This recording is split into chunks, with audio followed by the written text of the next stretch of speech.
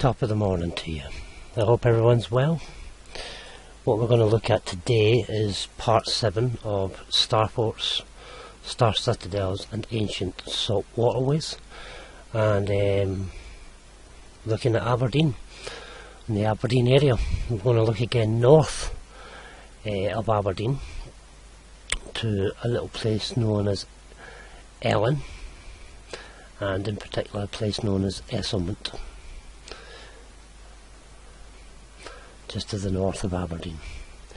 So what I'm suggesting in these videos is the land, or the lands, which we look at now, and all its various castles, towers, round houses, round towers and wherever, were actually machines sitting on ancient salt waterways.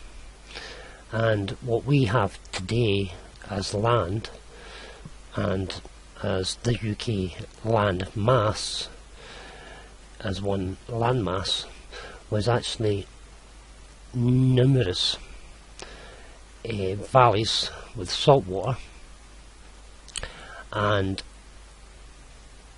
castles and estates pulling down electricity, and there were much more islands. These were the British Isles rather than the British Isle as we see today. But through time, over the last 500-600 years, these families, the royals who have taken over through the Normans, the Saxons, the Jutes, and the Viking invasions, these people who took over and rewrote our history, the likes of Robert the Bruce and William Wallace, who were all Norman, what I'm suggesting is they and their families took over the estates, these powerhouses, and then subjugated the people, made themselves lords, and over time they have collectively worked together, these Norse, Saxon, Jutes, Viking and various other Norse bloodlines, to hide the ancient waterways and to hide the ancient systems which existed naturally. And over time, these royalists and usurpers have reshaped our land, draining much of the waters away and ending the use of the machines. Now, some would suggest that it was not through choice that it all ended, but rather that it was a disaster which choked up all the waterways, leaving a deluge of mud and other debris, burying much of these structures and removing them present day further from the waters than they originally were. These castles and estates sat deep within the water.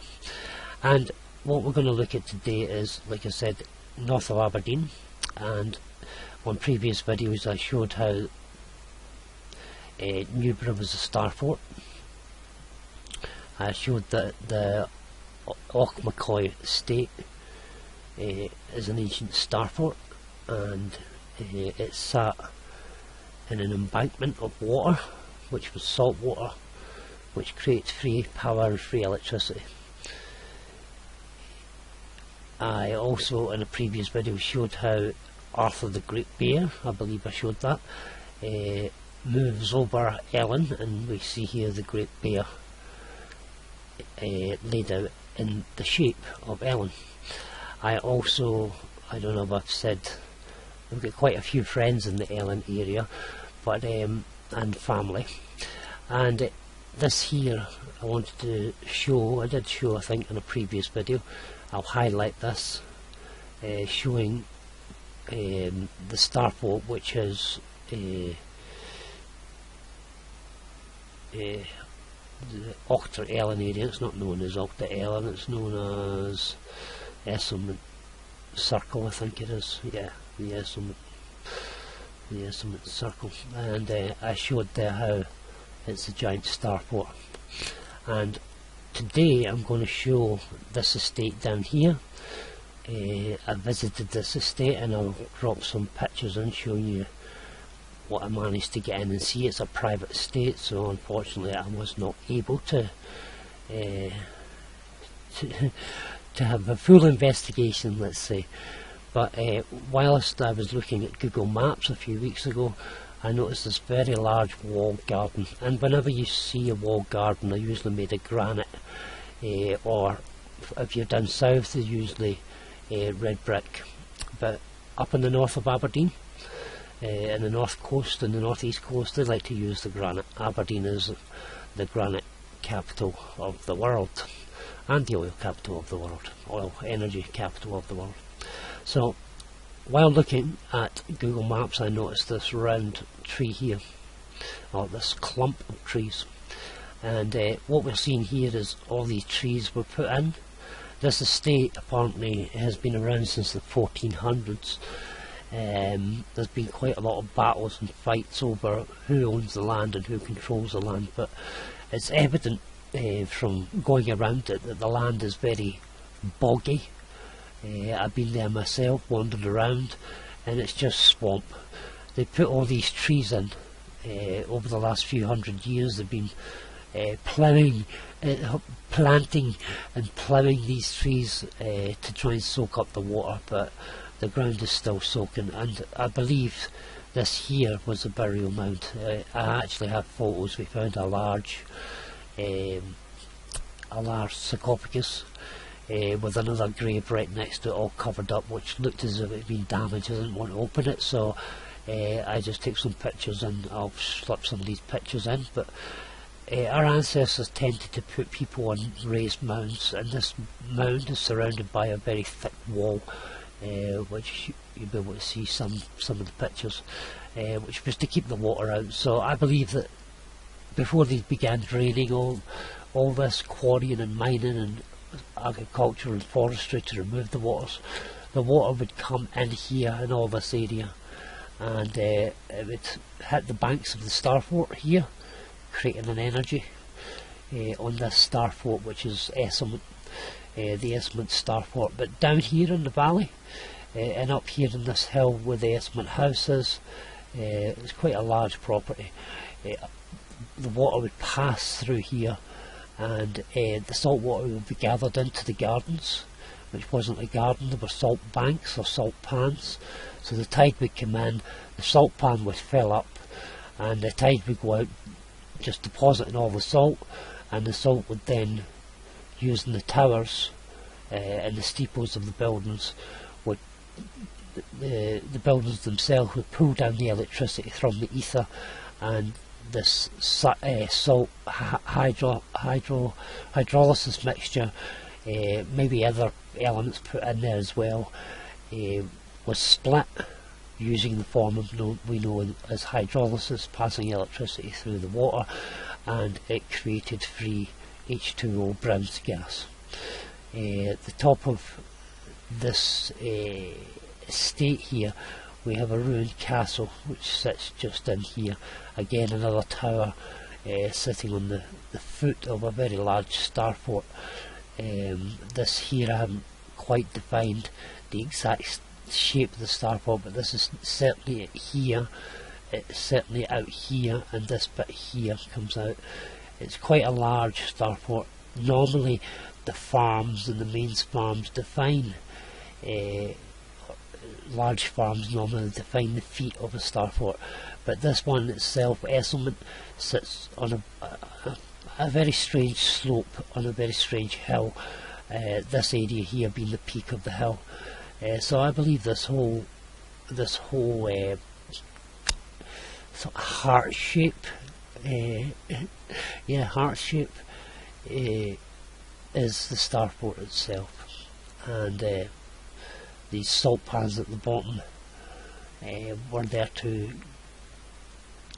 gather the power, and we can see further along here that the water travelled all the way through here, this deep basin. You can still see scars, little tiny bodies of water, and this is all bog. We have the river Ethan, as we see it now. Now look how straight those embankments are. Look how straight that edges are. And I've said this many times to people. There's a big sacred mound again. This style, nature doesn't do straight lines.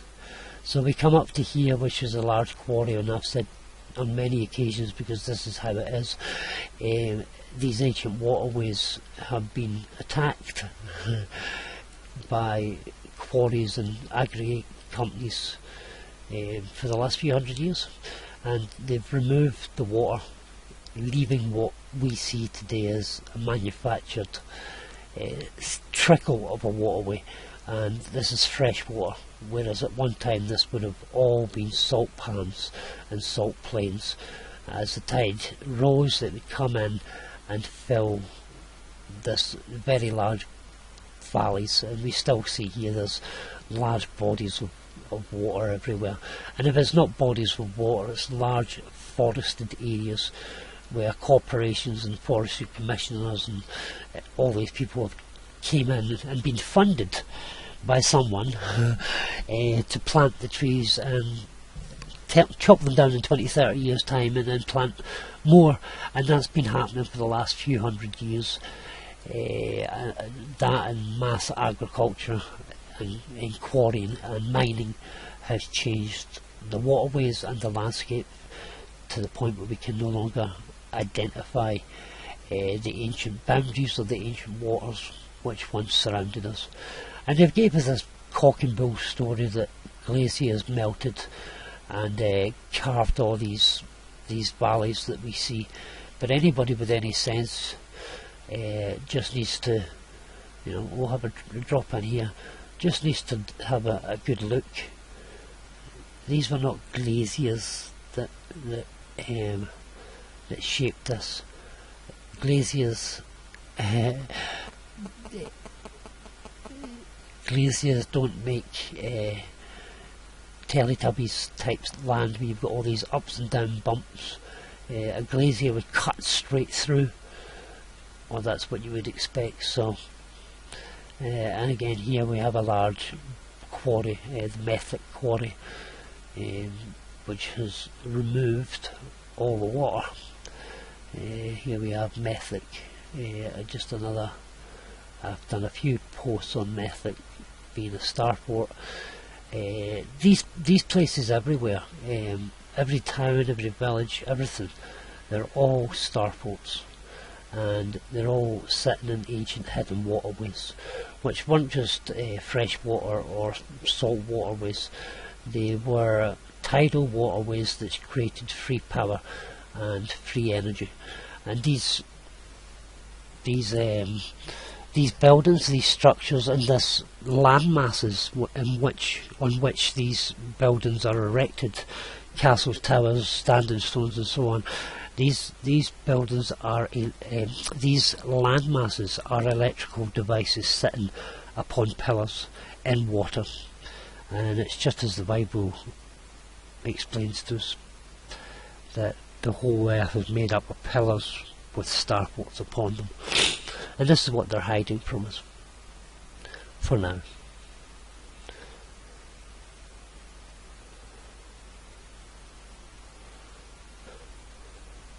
So taking us back down to the Esslemont, what I was trying to show there is how the water continues out all the way to Methec basically. And when we zoom out, you can actually see, this deep valley there. If I was to put a topography map of Aberdeen, which shows you the water levels and how the land sits above or below sea level, you can see that all this area here is below sea level. And it wouldn't have taken much in the past for the waters and the tides to come in and fill all these valleys.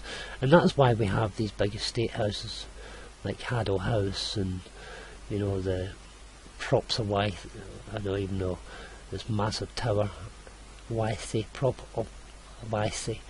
This is quite an interesting tower actually. Let's have a wee look at this tower. Let's have a look at some of the pictures that we have on this. This just sits on a hill in Aberdeenshire, just on the banks of the Ethan or Ithen River, and it's just red brick. Yeah, it's a massive brick granite. It's a facade that's on it, but it's just a massive tower that sits overlooking this huge ancient waterway. The waters have all gone, of course, and just the tower remains, and you can see how flat it is just in that area. And here's the hill itself that it sits on, which of course the hill is the Starfort, and yeah, a bit of a climb to get up to it. I have not actually been up visiting it personally, and as I said, there's the red brick inside, as you can see, and what we're looking at here is actually just a facade, which was probably put on later, but it's a red brick structure, as most of these structures are. And you can see, I don't know what that is down there, whether it's Haddo. So I'm not going to play that. So that's, as we can see, that all the woods around about are pretty boggy and broken, and here's an ancient well. So let's go back and sugar. Let's go back, take us away from the prop of Lessie and back to Esslemont. And what I've discovered here is not unusual, it's just the same as anywhere else. So you have a starport here, and the waterway comes around. You've got this a little satellite starport, which of course is called the Esslemont Circle, named after the original Esslemont estate.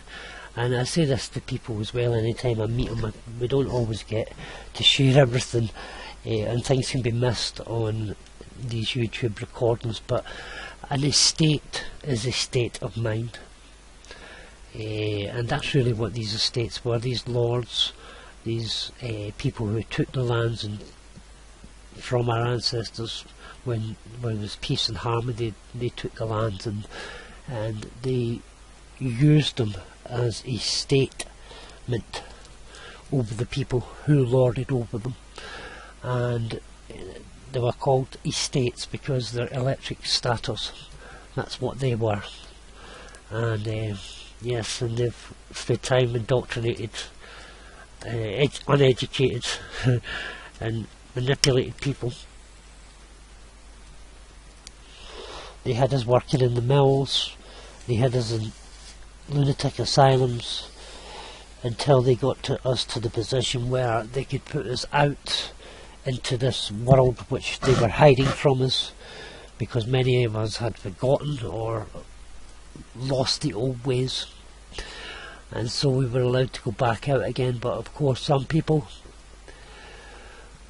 had discovered these things again, and they have created the First World War, the Second World War, and subsequent wars and viruses and pandemics in order to keep the public's eyes off these things, because it seems as if any time we began to understand our environment, these parasites did what they could, be it through wars or through slaughters, to stop us sharing this information.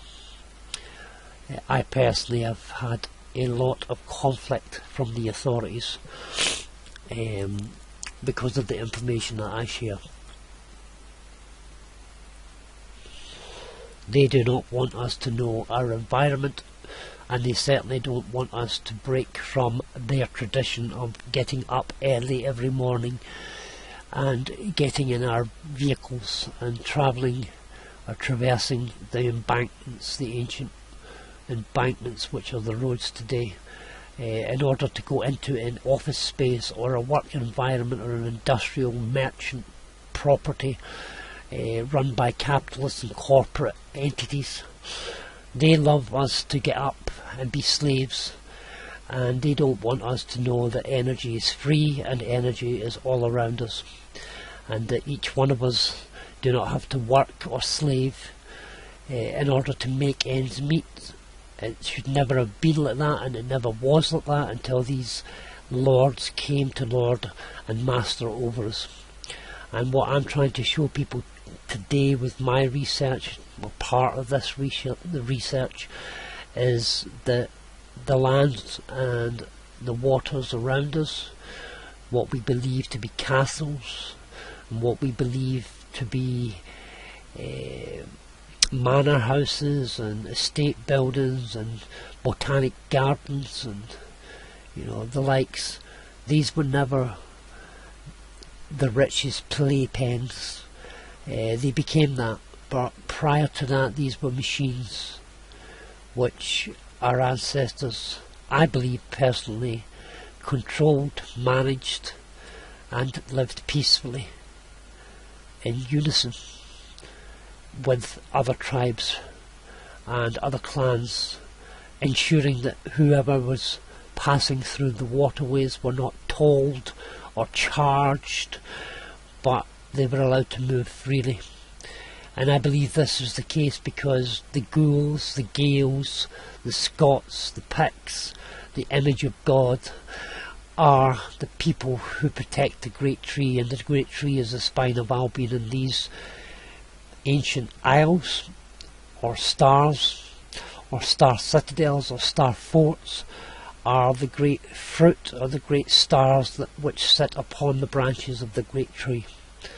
And each fruit has its corresponding, or each star citadel, like these small stars, and the star which has been hidden in this area of Ellon, and stars such as the Ochmacoy estate, and stars at the Newborough and Balmeedy, where Trump and the Meany estate on the Meany house are.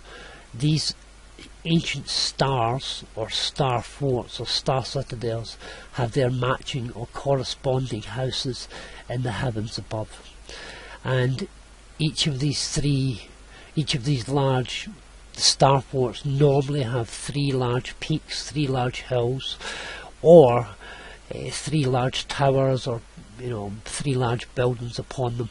And I believe that these represent the 3 bright stars that are normally sitting above within whichever house. So Ellon itself is designed and laid out as Arthur, the Great Bear, Ursa Major or Ursa Minor, the little bear and the large bear together. And this is because in this area, this entire area is where the Ursa and Ursa Minor encircle. So why would our ancestors not have stars corresponding to the 3 bright stars in the heavens when they knew exactly how the heavens worked every day?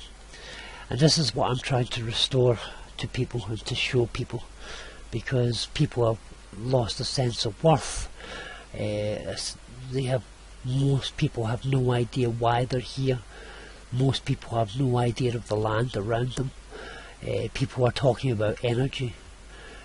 People talk about energy exchange and currency, money being a fraud, but what we need to get our head around, I believe, is the currencies and the energies and the exchanges which went on between each of these waterways and ancient structures that sat along them. Once we understand, I myself personally believe I have a very good grasp on things. I can't just come out with things on recordings, because most people would say, well, where's the proof? Well, the proof is that I have actually walked in many of these places, and I can identify exactly how the waterways worked. These large houses like Haddle House have salt pans.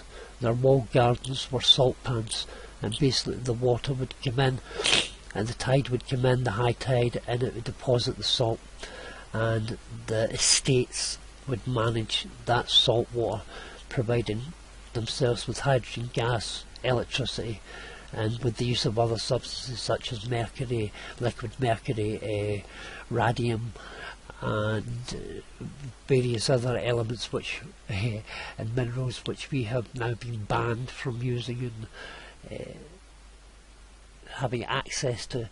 These ancestors, our ancestors, had nobody that would come along and take them captive, because they had everything they needed provided by the waterways and by the heavens above.